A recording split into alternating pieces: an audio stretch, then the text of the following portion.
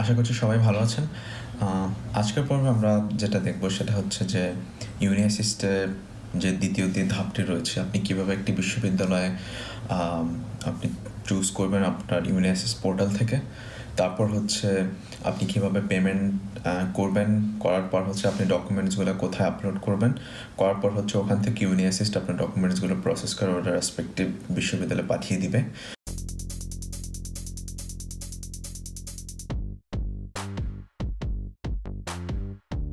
তো প্রথম ধাপে আমি দেখিয়েছিলাম যে আপনি কীভাবে ইউনি অ্যাসিস্টে একটি নতুনভাবে রেজিস্ট্রেশন করবেন সে পর্যায়ে, এবং কিছু বেসিক কোয়েশ্চেন্স এবং আপনার হাই স্কুল শেষ হয়েছে কিনা এ ব্যাপারে কিছু ইনফরমেশন কীভাবে দিতে হয় ওটা আমি প্রথম পর্বে দেখিয়েছিলাম। আপনারা যদি ভিডিওটি না দেখে থাকেন তাহলে আমি নিচে ডেসক্রিপশন বক্সে দিয়ে দিচ্ছি, আপনারা দেখে নিতে পারেন।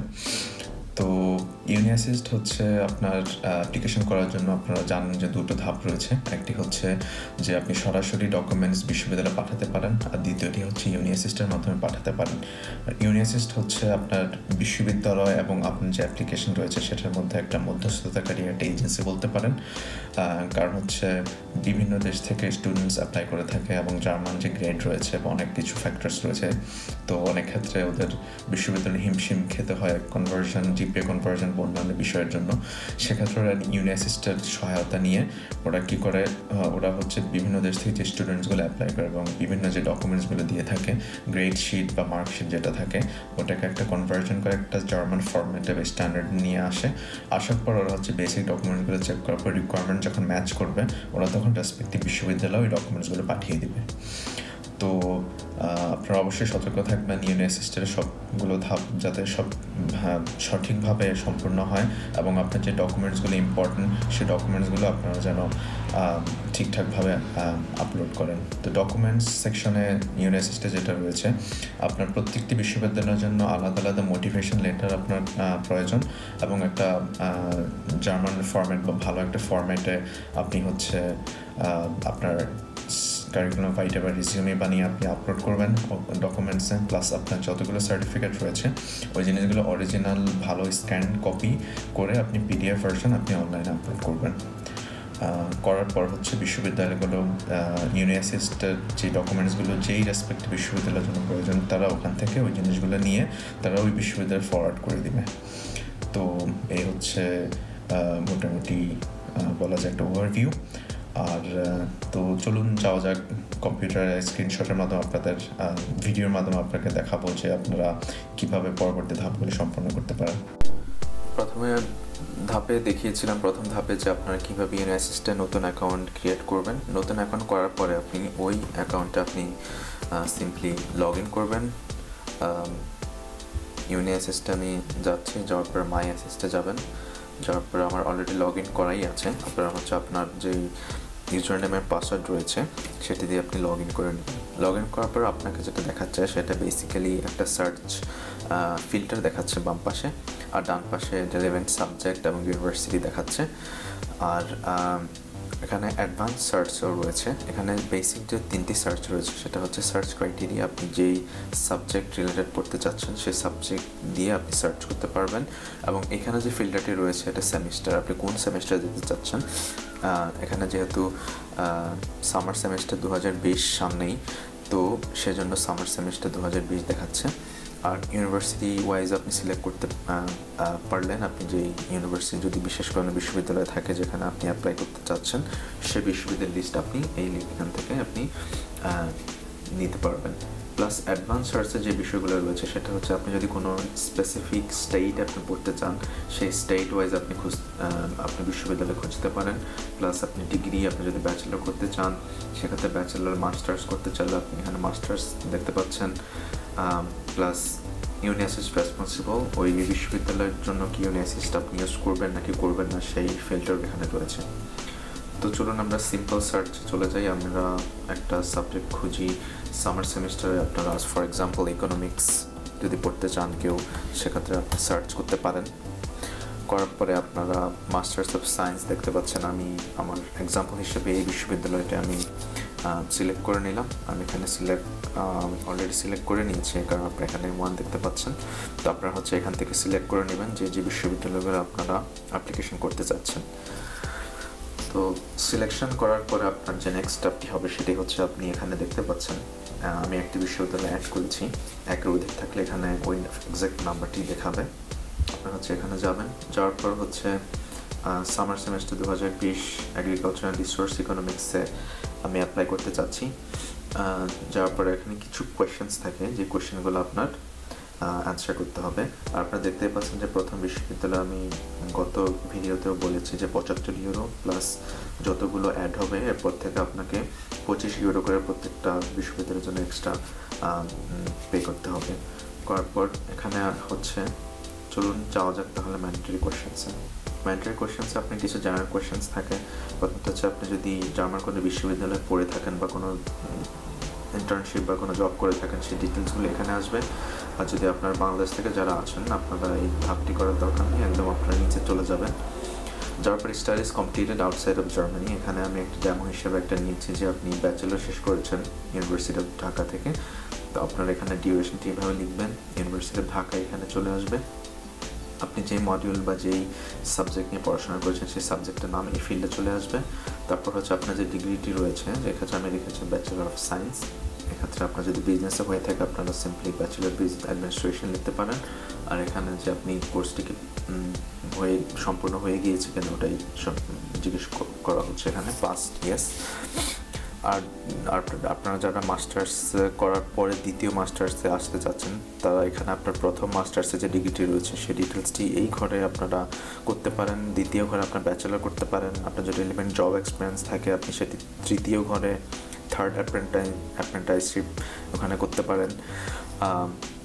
তো মোটামুটি এটা করার পরে হচ্ছে আপনি অ্যাক্টিভিটিস প্রায়োর টু অ্যাপ্লিকেশন, আপনি যদি আপনার ডিগ্রি শেষ করার পরে এবং অ্যাপ্লিকেশন করার পূর্বে যদি কোনো ধরনের জব বা কোনো ভলান্টিয়ার এক্সপিরিয়েন্স বা কিছু যদি করে থাকেন আপনি সেই জিনিসগুলো এখানে অ্যাড করে দিতে পারেন। করার পরে আমরা উপরে চলে যাচ্ছি। এগুলো হচ্ছে জেনারেল কোয়েশ্চেন্স আর ইউনিভার্সিটি রিলেটেড কোয়েশ্চেন্স। আমি যে বিশ্ববিদ্যালয়ে এখন অ্যাপ্লাই করতে চাচ্ছি তাদের কিছু স্পেসিফিক কোয়েশ্চেন্স রয়েছে। 6x6 6টাই আপনাকে করতে হবে। এখানে জিজ্ঞেস করছে আপনার কি জার্মান স্কিল রয়েছে কিনা। আপনি যদি ইংলিশ মিডিয়ামে পড়তে চান সেক্ষেত্রে আপনি এখানে অবশ্যই যদি কোনো কোর্স যদি না করে থাকেন বাংলাদেশে সেক্ষেত্রে আপনি এখানে নো দিবেন। নো দেওয়ার পরে অটোমেটিক্যালি আপনার এই জিনিসগুলো কিছু করতে হবে না।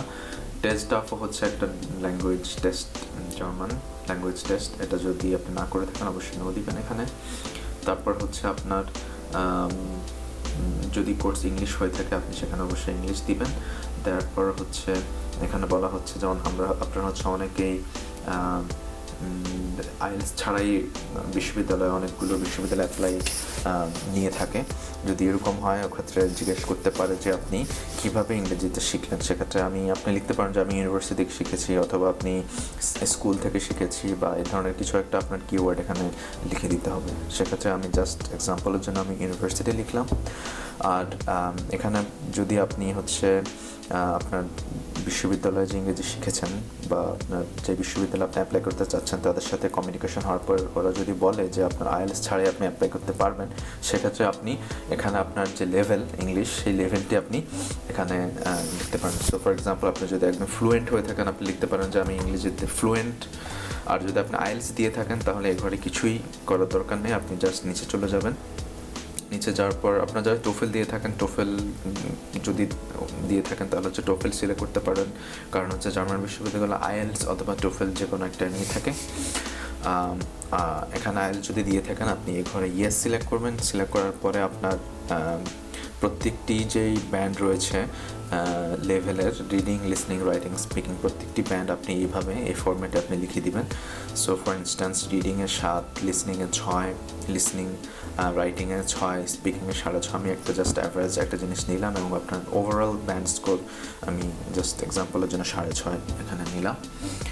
আর এখানে হচ্ছে প্রি স্টাডি রিলেটেড কিছু কোয়েশ্চেন্স আছে, এগুলো হচ্ছে যে দুটোই নো হবে। এখানে বলা হচ্ছে আপনি যে কোনো প্রিপারেটরি জার্মান কোর্স বিশ্ববিদ্যালয়ে নিতে আসছেন কিনা ওই ধরনের কিছু জিজ্ঞেস করা হচ্ছে। যেহেতু আপনার ব্যাচেলর বা মাস্টার্সে আসবেন সেক্ষেত্রে দুটোই নো হবে। তারপর আপনি জাস্ট সিম্পলি সেভ করে দিবেন। সেভ করার পরে হচ্ছে আপনার পরের স্টেপ রয়েছে যে 75 ইউরো আপনাকে পেমেন্ট করে দিতে হবে। তো এক্ষেত্রে কিছু অ্যাগ্রি টু দ্য টার্মস এই জিনিসগুলো থাকে, আপনি সবগুলো হচ্ছে অ্যাগ্রি করে দিবেন। তারপরে হচ্ছে আপনি টু পেমেন্ট প্রসেসে চলে যাবেন। চলে যাওয়ার পর আপনাকে পেমেন্ট অপশন দেখাবে। বাংলাদেশ থেকে অবশ্যই আপনারা কার্ডে যারা হচ্ছে পেমেন্ট করতে চান তারা হচ্ছে কার্ডের ডিটেলস এখানে লিখতে পারেন। বাংলাদেশ থেকে যে দুটো পদ্ধতি সবাই ইউজ করে, একটা হচ্ছে জিবিএল নেক্সাস যে কার্ড রয়েছে ওটা ইন্টারন্যাশনাল ভার্সনটা, আর 2 নম্বর হচ্ছে ইবিএল-এর একটা কার্ড রয়েছে। আপনারা এই দুটো মাধ্যমে আপনারা পেমেন্ট করতে পারেন। প্লাস আপনারা যারা ফ্রিল্যান্সিংয়ের সাথে জড়িত রয়েছেন আপনাদের অনেকের পিওনিয়ার কার্ড থাকবে, অথবা আপনার ফ্রেন্ডসের মধ্যে যারা আছে ফ্রিল্যান্সের সাথে জড়িত ওদেরকে জিজ্ঞেস করে হচ্ছে আপনি কার্ড দিয়ে পেমেন্ট করতে পারবেন। আর যদি জার্মানিতে আপনাদের কোনো পরিচিত কেউ থেকে থাকে ফ্রেন্ডস বা অন্য কেউ, তাহলে আপনি তাদেরকে রিকোয়েস্ট করে এই পেমেন্টটা আপনি করে দিতে পারবেন। করার পরে হচ্ছে এখানে save my selection for the next purchase, এখানে আপনি সেভ করে রাখলে বারবার আপনার কার্ডের ডিটেলস দেওয়ার প্রয়োজন হবে না।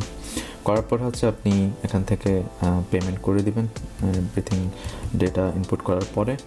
তারপর হচ্ছে আপনি পেমেন্ট করার পর আপনার পেমেন্ট সাকসেসফুল হলে আপনার পরের ধাপ হচ্ছে আপনার ডকুমেন্টসগুলো আপলোড করা। সেক্ষেত্রে আমি ব্যাকে চলে যাচ্ছি।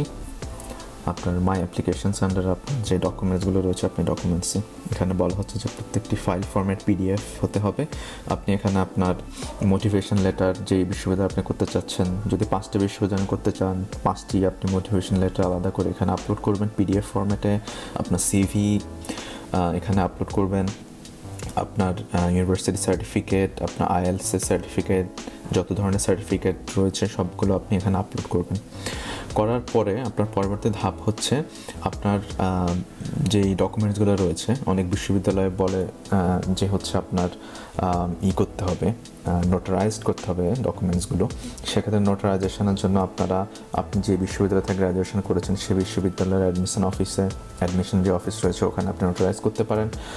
ওরা হচ্ছে আপনার সিলগালা করে একটি খামের মধ্যে করে আপনার ডকুমেন্টগুলো নোটারাইজড করে দিবে বা অফিসিয়াল ডকুমেন্ট সিল করে দিবে। জার্মান এম্বাসিতে আপনারা করতে পারেন এই জিনিসটি। তো এটার জন্য এটা বলে দেওয়া আছে ওদের ওয়েবসাইটে। অনেকেই হচ্ছে কোয়েশ্চেন্স আসে যে আমি ইউনিভার্সিটি থেকে একবার করেছি, তা আমি কি আবার অন্য জায়গা থেকে করবো কি না। একটা সেট ডকুমেন্টস একবার করার পরে ওটা দ্বিতীয়বার করার কোনো প্রয়োজন হয় না, আপনি যে কোনো এক জায়গা থেকে করতে পারেন, যে কোনো এক জায়গা থেকে। সো এখানে আপনি যেই বিশ্ববিদ্যালয় বা স্কুল থেকে আপনি গ্র্যাজুয়েশন করেছেন সেই ইউনিভার্সিটি অথরিটি করতে পারে, মিনিস্ট্রি অফ এডুকেশন করতে পারে, জার্মান এম্বাসি করতে পারে, তারপর হচ্ছে culture department of the embassy করতে পারে, তারপরে হচ্ছে নোটারাইজ যারা করে আপনি লয়ার দিয়ে নোটারাইজেশন যে এজেন্সিগুলো রয়েছে তারা করতে পারে। যে কোনো এক জায়গা থেকে করলেই এনাফ, আপনার বারবার এই জিনিসটি করতে হবে না। করার পরে হচ্ছে আপনি ইউনি অ্যাসিস্টের যে অ্যাড্রেস রয়েছে সেই অ্যাড্রেসে আপনি পাঠিয়ে দেবেন। তো এটা হচ্ছে মোটামুটি দ্বিতীয় ধাপ। আশা করছি আপনাদের ভালো লেগেছে। পরবর্তী ভিডিওতে আপনাদের সবার সাথে আবার দেখা হচ্ছে। Thank you.